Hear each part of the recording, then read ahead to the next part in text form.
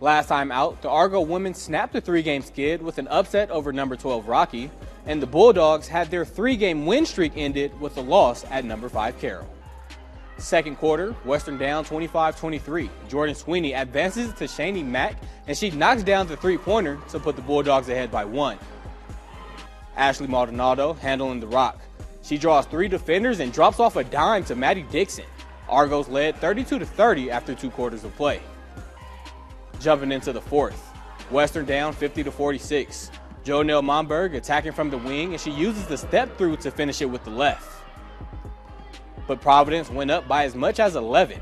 Kobe Pemberton finishes in transition as the Argos pick up their second straight win, 68-59.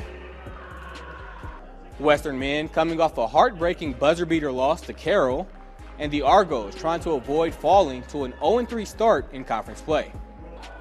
Midway through the first half, Davian Harris-Williams splits the defense and creates an open lane to the cup.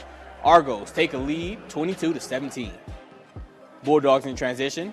Kevin Bethel, moving at the speed of light, goes the length of the floor for the deuce, but they trailed 45-40 at the break.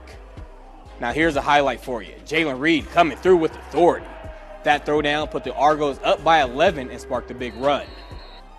Providence pushed their lead to as much as 18 and went on to win their first conference game of the year.